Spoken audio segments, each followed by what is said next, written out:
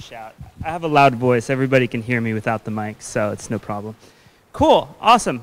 Super excited for the second year of this conference. I'm glad Bill got you guys all waked up after the meal. And now I kind of wanted to do a talk about building your own distributed database. I know it's kind of silly. You're probably sitting there, you're like, Matt, why would I want to build my own database? And the whole goal of my talk today is for you to go back to your work and then convince everybody to build your own database and go, and then have your manager hate me. So if I do that, then my talk has been a success. Cool. So why don't we just start off as what is a database? It's kind of an existential question. It's what is life? You know, it's I don't know. It's kind of a very deep thing. So if we think about what's the simplest kind of database is a file, right? Maybe we have a CSV file, maybe we have just binary data, we have JSON in it. You know, the file is kind of the most simplest, stupidest database we could have. And then, you know, we can move up a level, right? And we have things that are key value stores. We have things like LevelDB, BerkeleyDB, RocksDB, where they're just really, really simple key value stores on binary data, right? And we keep moving up the hierarchy, right? And then we have something like SQLite, where now we have concepts of tables, we have transaction logs, and we even have a query language, SQL, which everybody loves, and everybody wants SQL everywhere.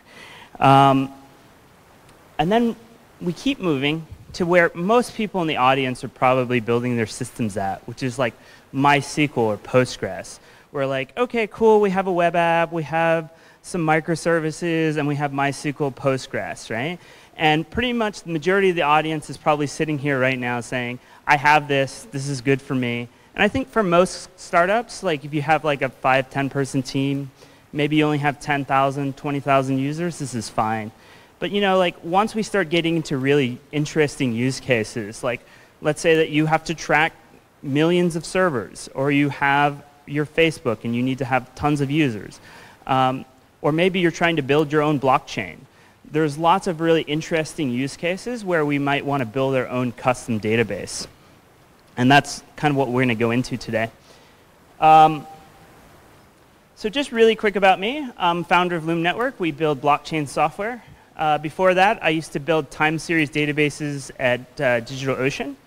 I've been in the Go community for so long, I can't even remember actually how long I've been in it.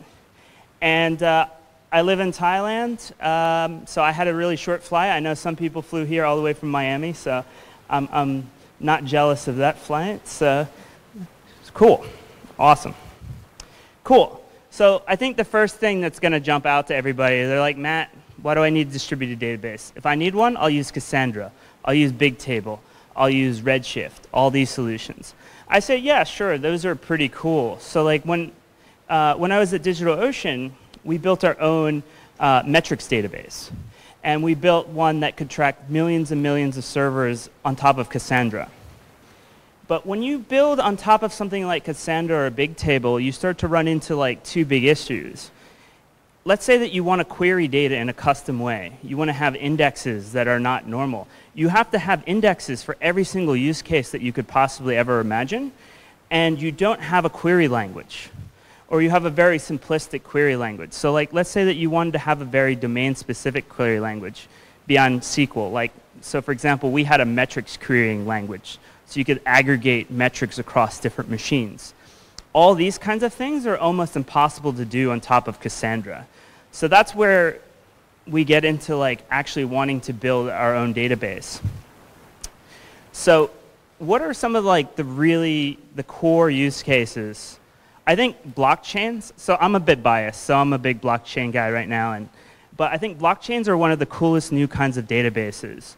So really, blockchains are just distributed databases, but they're actually super secure. So basically, that anybody can write into them as long as they pay fees.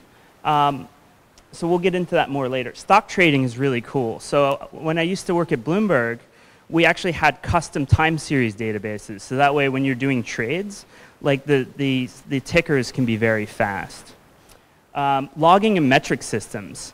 I think this is one of the biggest areas. Obviously, I'm a bit biased because I've worked on multiple metrics databases, but I think this has been a really cool area where new databases have come up. Yeah, so Who here knows anything about the blockchain or Bitcoin or has used it at all? Come on, a few people, like 3 people in the audience. They're like, okay, cool. The second largest blockchain in the world is written in Go. So there's 30,000 nodes running Go right now, and that's not including all the users that are actually connecting it too. So like, this is actually one of the biggest use cases of Go, and most people don't even realize that this is like a pretty big application. You know, what are some of the other big projects written in Go? I was trying to list it out, and I ran out of space on the slide. There's so many databases written in Go. They're in production right now. I think probably everybody in this room knows like InfluxDB and Prometheus. Like I was saying, we wrote our own at DigitalOcean. Ethereum, blockchains, etcd, Console. There's just, I could go on forever about how many databases are written in Go. So awesome. You're like, Matt, awesome. You convinced me. These distributed databases are so cool. I want to make my own. How does it work? What do I need to do? How do I sign up for this? Cool. All right, let's start. So let's actually just look at the architecture of what a distributed database looks like. And this is like really simplistic. And we're kind of like break down into each one of these pieces. And you don't have to stare at this too long. We're going to break into it. But there's many different components. And before we actually look at a distributed system, we should look at MySQL, because this is the main one that most people are using. So what you'll see is MySQL has a storage layer, and it has transaction logs. But you, as a developer, you never know about the actual key value store. So when you use MySQL, you always pick something like InnoDB, which is just basically a transactional key value store. But there's all these layers that are actually taking your SQL statements and converting them into like key value store lookups or range lookups on indexes. And MySQL is doing this all in the background for you. So let's start at the very bottom level of building a distributed database, which is consensus.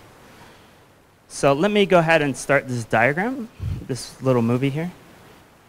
So consensus is basically saying, how do we make multiple machines agree about state changes? So this is actually a diagram from Raft, which is one of the consensus implementations. And basically what happens is, generally speaking, there's a single leader for a portion of the data set. And that leader will broadcast changes to the other nodes. And basically, once they become an agreement, they can commit that data, and then new data can be moved on. So like, that's the lowest layer. And this is actually one of the more complicated layers. But what's really kind of cool is in Go, we can just take, there's 3 different Go Raft implementations. So you don't need to know anything about consensus. You can just take the etcd Raft layer, and boom, you have a consensus system that allows you to get distributed state spread across the system. There's 2 other kind of consensus systems that I like to talk about. So the original is, this is all kind of based on this original paper called Paxos, which is kind of like the father of all these consensus systems. But now Raft is like a very simplified version. And there's something really cool, which is called Byzantine fault tolerance. And that's where like Bitcoin and blockchain come in, because they're actually a version of distributed databases where there's a lot less trust involved. Whereas with Raft and Paxos, they generally assume that there's no bad actors in the system and that each of the nodes is typically not going to try to lie to the other nodes.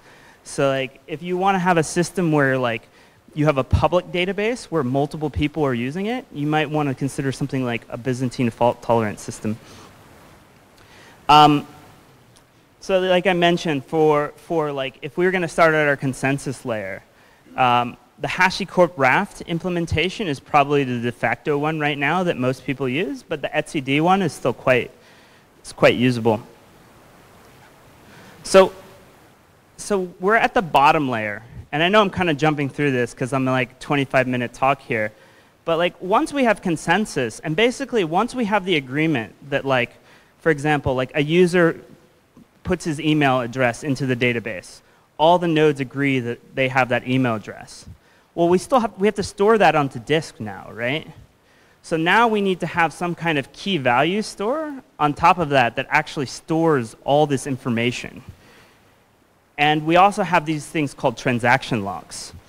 So when we think of tables and like databases, typically like a table is really just a materialized view of all the transactions. And what do I mean is that, like, let's say that a user creates an account, and then the user like changes his email address or he changes his name. Each one of those, each update or insert statement is a transaction.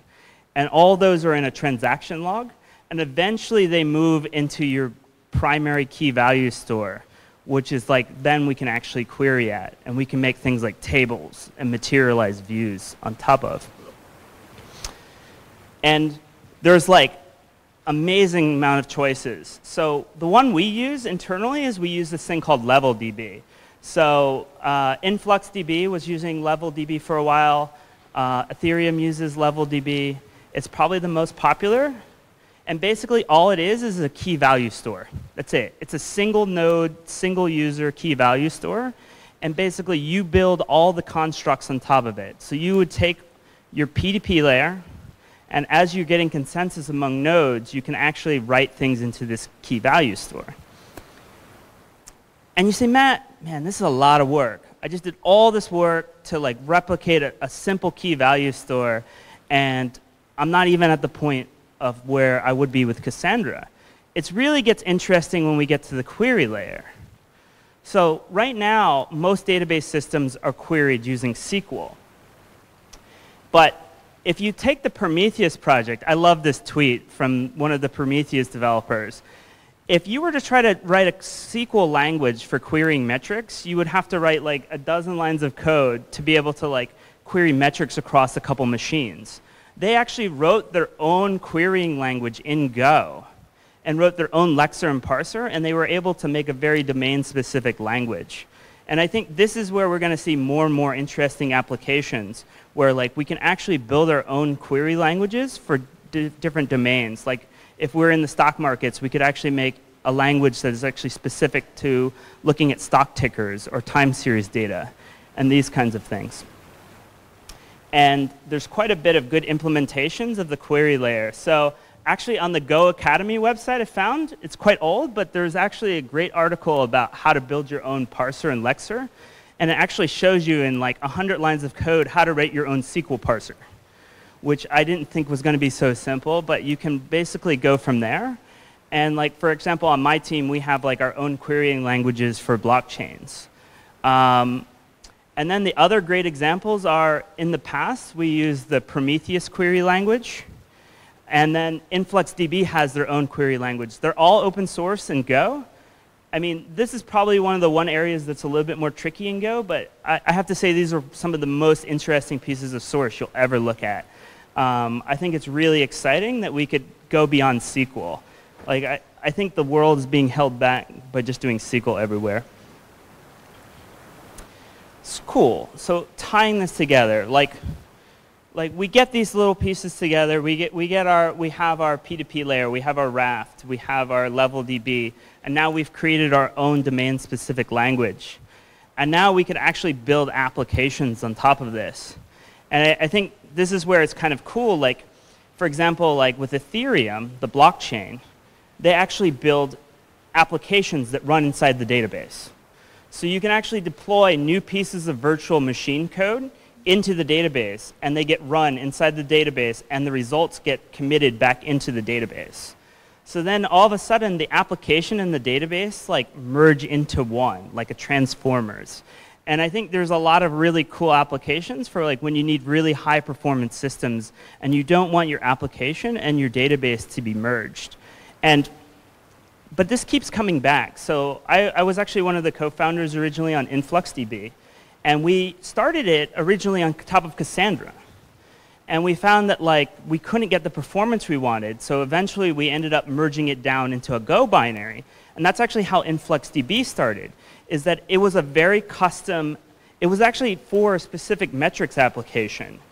And it turned out that it was able to be generalized for anybody wanting to build metrics-based systems. gotcha. So obviously, I'm talking a lot of flowery logic about building distributed systems, and these is way harder than building your typical microservice architecture, right? Because these are very stateful systems. You have failures at basically every point. Like each server, you could have corrupted data. You could have transactions that are not being propagated. You can have network splits. So this is like very complicated stuff. So like definitely like you want to isolate the number of use cases you want to use this in. But I think there's like a lot of opportunities though. So from my experiences, I kind of gone into them. The project that we're working on now is like we're actually building like custom blockchain software in Go. And we're trying to make it really easy for Go developers to build their own blockchains, right? And we're actually building like Byzantine fault tolerance. And what we're seeing is that like it's pretty cool that like you have a whole binary and you stick it on a machine and it has all the logic for your application and your database in one. And then you can replicate that to 100 other machines across the world. And then they can all be part of one database and trust each other. So what are the main takeaways here is that I think that we're going to see a lot more custom databases written in Go. I hope that, like, I know this was a very high-level talk, but I kind of wanted to get everybody into the concepts of, like, building a database, where to get started, what libraries you need to use, and, like, the basic concepts. And feel free to grab me. And this is what I've been working on for the last 5 years, so I'm really excited about building these systems. And last thing, we're definitely hiring, so if you guys want to work on blockchains, distributed databases, and I think I have a few minutes for questions here. Oh, cool. The questions are digital now. Yeah. I feel like we've advanced in time. I remember when people had to walk up to the mic. Cool. How about writing databases in Rust? Oh, this is great. So actually, quite a bit of my competitors are writing in Rust, and some of my competitors are writing in Go.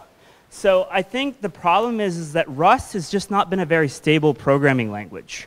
Like the APIs, the libraries have changed frequently. I have Go code that's in production for half a decade now, and it still runs. So I can't really recommend people to build stuff in Rust unless you don't mind rewriting your code every year. What about CockroachDB? Oh, CockroachDB is a great project. I believe it's a Go-based project also. Yeah, no, that's a super exciting one too. I've been following it. They're trying to basically build an infinitely scalable SQL database. I don't know of anybody using it in production. Does anybody here use CockroachDB? This guy? Maybe the guy that asked the question? But, I mean, I'm excited. I mean, I love playing with database code, so that's just kind of my thing.